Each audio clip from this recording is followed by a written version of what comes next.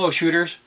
One of you out there wrote to me and suggested that I create a video on magazine management. So that's what this topic is going to be about. Before we get into the actual topic itself, let's go through our safety brief. Magazines that I'm going to be using today are my dry fire magazines. My dry fire magazines all have blue tape on them, blue signifying training. And I have two different types of dummy ammo I'll be using. Orange plastic rounds, and then these rounds that I made myself. What I did is I took a Wolf cartridge and I drilled a hole through it and dumped out the powder, stood it up, squirted some WD-40 in there to kill the primer. The next day, while pointing the rifle in a safe direction, I chambered it and dropped the hammer on it just to make sure the primer got dented. And I did the exact same thing with a number of Wolf 5.56 rounds. So now there's no doubt in anybody's mind that these are dummy cartridges because of the holes and the dented primers. Okay, and let's make sure that our long arms have no live ammunition in them. We're going to visually and tactily is more important because I can do this when it's night or day. I know that rifle is clear. And the second one, I want to visually, but more importantly, visually, tactily, confirm that it is clear. And I'm following my standard SOP for dry fire, which is I have at least one closed door between me and any live ammunition. There's no live ammunition in this room. There is never any live ammunition in my blue tape mags. Never is there any live ammunition in my blue tape mags, my training mags. We want to do all we can to ensure that while we're doing dry fire that we don't have a negligent discharge for our protection and for everybody else's protection. Okay, magazine management, what does that mean? We have a number of magazines, whether it's a few or whether it's many, and we want to the most efficiently way possible utilize those magazines so they work to our advantage and give us the edge in a firefight. Okay, let's talk about dump pouches. There's some times where it makes no sense to have a dump pouch. For a home defense situation, go ahead and dump your magazines on the ground. They're going to be there in your house. Okay? If you're a police officer and you're involved in a firefight, typically the area you're involved in a firefight is quite small. It's going to be located either around your vehicles or a building nearby, and you own the ground. You're going to occupy that ground for hours after the firefight. You'll have plenty of time to police up your magazines. However, in a military type situation, military contractor, or some context like that, when you're doing fire maneuver, when you're going from point A to point B, if you're dropping your mags along the way, you either A, never have the time to come back and look for them, B, if you do have the opportunity, you probably won't be able to find them, and C, if you do find them, they may be damaged. Firefights are hell on the area. High velocity fragments from bullets and the bullets themselves and explosions just wreak havoc on the ground, and if your magazines are out there laying on the ground, they may become part of that havoc.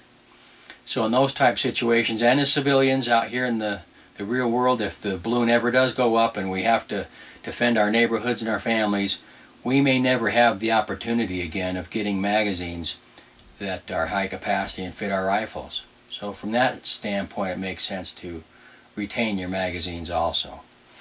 Okay, so let's talk about magazine management. First of all, this is my primary magazine pouch. There's nothing in this pouch ever except a magazine that has a full 30 round, full capacity. This magazine pouch always has a magazine that is full capacity. If I don't have any magazines left that are full capacity, this pouch is empty. This pouch is only for full magazines. This pouch can be full magazine, can be partial magazine, can be an empty magazine. And I'll explain how that works in just a second here. Okay, so let's demonstrate how we begin our magazine management process. Okay. Now let's say we're doing some fire maneuver. And I have just maneuvered. It's my turn to provide cover fire for my buddy or my fire team, other element of the fire team over there. I want to make sure that I have a full magazine before they take off, because the last thing I want and the last thing they want is for, in the middle of their maneuver, for them to hear no gunfire coming from my area, no cover fire at all. Hey dude, I'm sorry, I'm changing mags. Okay, that doesn't work. So before they take off, no matter how many rounds I have left in this mag, because I don't know how many rounds are left in this mag, I'm going to take it out, I'm going to put it in my dump pouch, I'm going to get a fresh mag from my magazine pouch, and I'm going to get it in there, charge the handle, and now it's time for them to go. Now I'll have a full mag to provide cover fire for them while they're on their maneuver. Okay, another situation is doing urban fighting. Building to building, room to room, house to house. We encounter some bad guys, fire some rounds. I suck at being able to count rounds in a firefight. I don't even try to. So when we get through that building or through that room and it's time to go to the next building or the next room, I'm going to take that mag and I'm going to put it in my dump pouch, and I'm going to get a full magazine out of my pouches and load it in, crank the charging handle. Now I know, before I go into that next building or that next room, that I've got a full magazine. And I have the confidence that it'll go through, that I'll have 30 rounds on tap. Then, before I go to the next room, I see that I'm out of magazines here. Let's say that I've gone through all of them. So they're all in my dump pouch, and I got the one in the rifle. I have no idea how many rounds are in the rifle. I'm going to call a security halt. My team members are going to do security while I pull this magazine out, and I pull all the other magazines out of my dump pouch. I empty all the rounds, and I fill up the mags. My very first full mag goes in my pouch. The next full mag goes in the rifle. And then let's say I have a partial mag. Okay, I didn't have enough to fill it up. My partial mag is going to go in my pouch, feed lips up, bullets pointed in the same direction. I keep all my bullets pointed to the right. Some guys keep their bullets pointed to the left. I do the right. So, my partial mag, see my full mag, feed lips down, bullets to the right. My partial mag, feed lips up, bullets to the right. And I have an empty mag. This goes in my pouch, feed lips up, pointing to the left. Okay? Now, since this is full, this pouch is full, I know I got a full 30 round mag right there. When I go to this pouch, I can feel, when I grab it, I can feel that the bullets are up. That way my mind knows that I've got a partial mag. I have no idea how many bullets are in there. Then when I go to reach for this one, and I feel its feed lips up, pointed the opposite direction, I know that sucker's empty, and I'm out of rounds. Okay? That's magazine management. That's how I know the state of my magazines, no matter where they are. Let's try that with a different rig. Okay, here I'm wearing a Alice system here. Got the magazine pouches, canteens, butt pack. Typical Alice gear. Yeah, I have it modified with 550 cord. Get rid of all the metal connectors, make it lighter, make it more comfortable. But it's basically an Alice rig. This is these are still to be had on the surplus market. They're good rigs. They're cheap. Makes them, that makes them good. Not that they're cheap, but they're good quality and they work. May not be the most high speed on the block, but they do the job. Back in the day, they didn't make purpose-made dump pouches. We had to come up with our own. And some guys would put their empty magazine in a cargo pocket. Some guys would dump them down their blouse. Some guys had a carabiner here on their web gear somewhere that they'd click their old school, that's an old school mag pull. They'd click their old school mag pulls through there. I didn't like any of those, and I'll tell you why. Magazines are rectangular in shape. They have sharp corners. They have edges on them. So if they're in a cargo pocket and you have to hit the ground or roll, these are no fun to roll on when they're poking into your thigh. I don't like the down the shirt method either for the same reason. Got to hit the deck. Don't want to get one of these in the gut. And the carabiner on the LBE, you know, yeah, when you're firing off rounds, it's making a lot more noise than some magazines clanging together. But then when you're trying to maneuver and outflank your enemy, and you're not firing, you know, you're playing jingle bells running through the forest there, and I think that's a bad idea. So we used all kinds of different things for dump pouches. Claymore bags worked, gas mask pouches worked. Some guys tried using canteen pouches, but the mags fall out of there pretty easy. This just happens to be a South African bag. Just, you know, what I have, because I don't have any gas mask pouches anymore or any of that stuff, because I have purpose-built ones. But back in the day, this is what we used. Okay, this is my primary magazine pouch. This is my go-to magazine pouch. When I open up that pouch, that's my very first magazine change. Full magazines only go in this pouch. Same with this pouch. Only full magazines. These two pouches are my secondary pouches. These pouches I will use to feed my primary pouches. Okay, so in a firefight, I go through these pouches.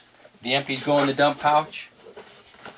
Then, if I get a chance, I'll take these full magazines and put them in here. Then I'll take this set of full magazines and I'll put those in here. Then I'll go through these, consolidate what I can. Just like before, if there's partials, I'll stick them in rounds up, bullets pointed to the right. If it's an empty magazine, I'll stick them in the pouch, feed lips up, pointed the opposite direction. So this is my primary magazine pouches, my secondary magazine pouches. So that's how I maintain, or how I manage my magazines in a system like this. Okay, let's move on to something else. Okay, here's a load-bearing vest. This is made for a different mission than some of those lighter rigs are. Same thing here. Primary magazine pouch. This is where I go for my first reload.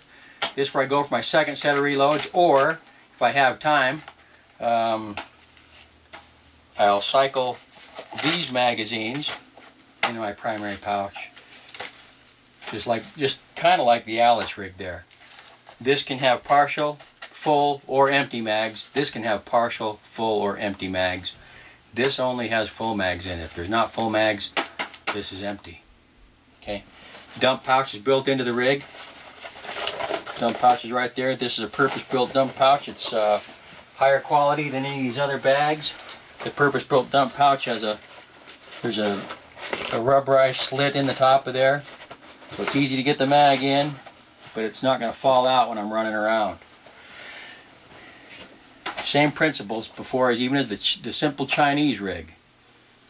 This is the best way to manage your magazines. Okay, now we're going to move on to something else. Okay, here's the ubiquitous chest rig, plate carrier. Okay, I've got a hard plate in here. Oh, just as an aside, when you get your plate carrier set up, it's going to ride a little bit higher than what you think it is, and that's because it's for your chest, not for your belly. Okay, if you have any lower, you're not be able to bend over, so it makes it hard to go prone, makes it hard to get up, makes it hard to move if you can't have full mobility with your hip area. So make sure that when you get your chest rig set up with your plate carrier, that you can do the bend over test and the sideways test and make sure you're good to go. I'm running Taco magazine pouches on here. I really like these Taco magazine pouches. I got a rifle, pistol, rifle, pistol, rifle, pistol, and double rifle. I can run my AR mags, I can run my AK-74 mags, I can run my AKM mags, I can run my FN mags. I like these pouches. I can run all my long arms without having to change setups. They're very, very easy to get out. They're not quite as easy to get in, but they're not a pain. But it doesn't matter how nobody's ever won a gunfight by putting their magazine back in the fastest in the pouch. Okay. Dump pouch is right here. I've got it running as far forward on my left side as I can. The reason being is sometimes I'm running the rifle left-handed, that magazine is totally empty. Sometimes I'm running the rifle left-handed, running and gunning, and I got to change mags. It's very easy for me to reach that dump pouch with my right hand. If I had it back farther, you know, because of the plate carrier, and it'd be more awkward. So I run it a little bit closer, make easy access there. Same principles and philosophy as before. These two pouches only carry full magazines. These two pouches, they can be empty or partially empty or full. If they're full, they're going to be down, bullets facing to the right. If they're partially empty, they're going to be up, feed lips up, bullets facing to the right. If they're totally empty, I don't know if I have a totally empty AR mag here. If they're totally empty, they're going to be feed lips up,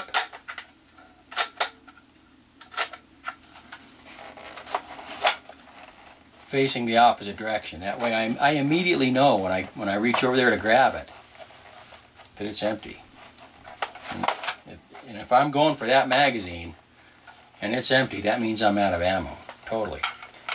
So this is just a way to manage your magazine, so you always know the status of your mags and how many rounds you have left. I do the exact same thing with the handgun mags. This is my primary handgun mag. This can be the first magazine I go to do a mag change. Then when I get a second, I'm going to take this mag and I'm going to stick it back over there. Now these I can't stick in opposite or whatever, or partial. These go in my pocket or in my dump pouch. Doesn't really matter which.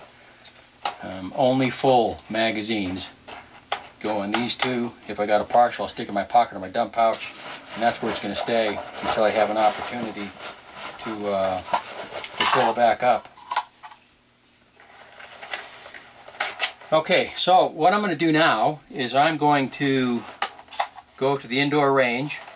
I'll have to use my AK-22, my AR-22. Going to time 5 magazine changes, retaining the magazine, and 5 magazines changes, doing a speed load. We'll compare the times, and then you'll decide for yourself if it's worth keeping your magazines. For me, I've already decided it's worth keeping my magazines, unless I'm in that certain situation that I don't need to keep my magazines.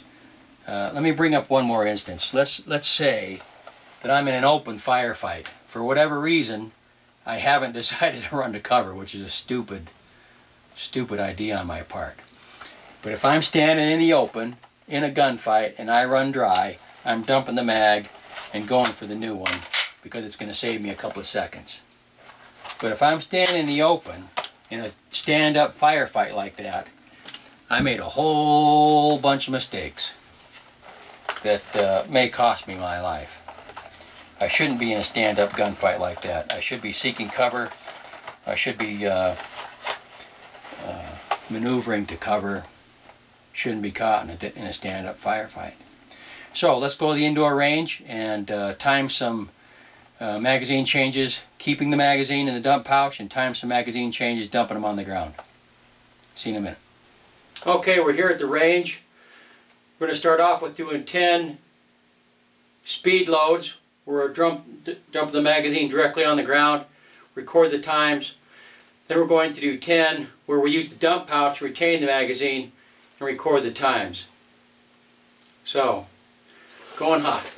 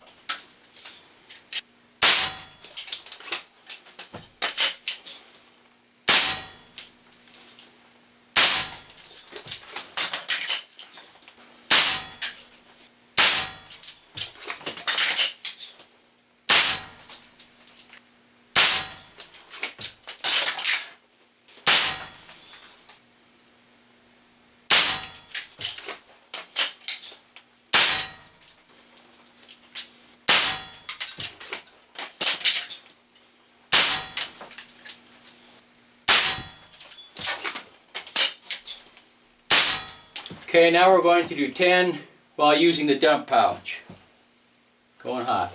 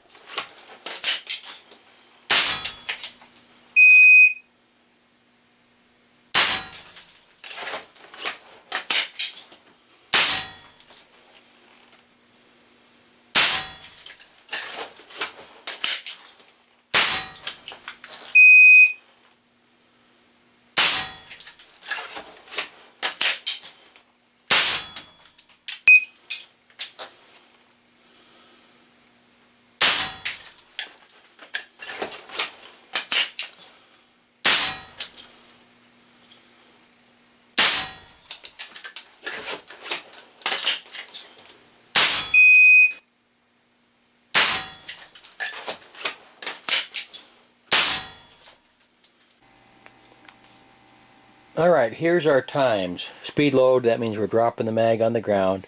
Retention means we're using a dump pouch.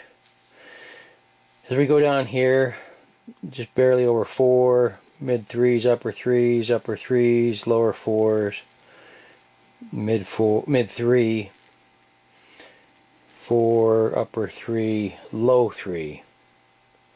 High of 4.21, low of 3.25, a second difference there.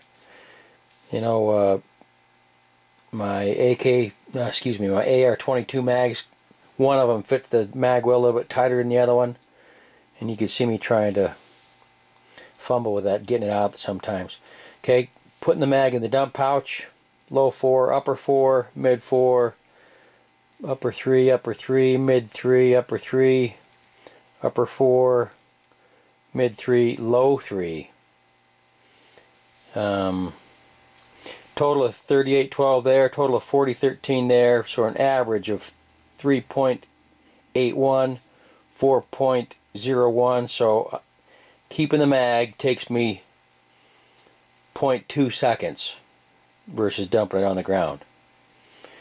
Now, I starred these highs and lows because I guess it's best if you talk to people that do statistics and stuff that you toss out the high and the low. That gives you a better average. So I tossed out the high and the low, the high and the low.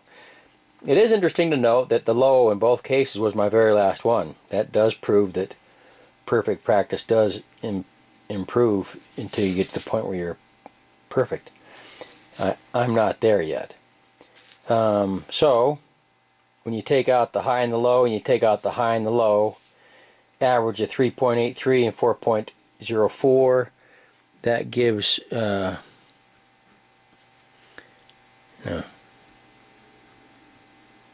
0.18 seconds difference to keep the mag versus dump the mag on the ground.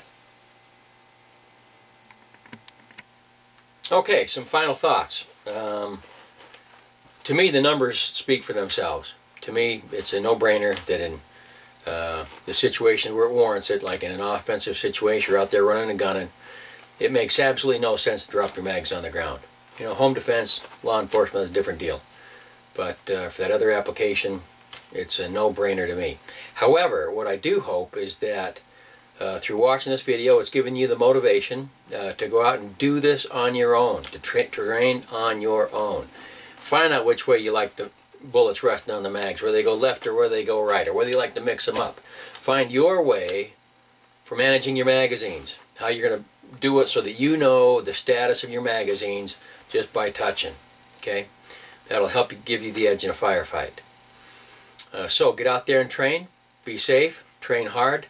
If you have any questions, post them down below, post them on my YouTube, my Facebook, my blog, and I'll do my best to answer them. So until next time, be safe, good shooting.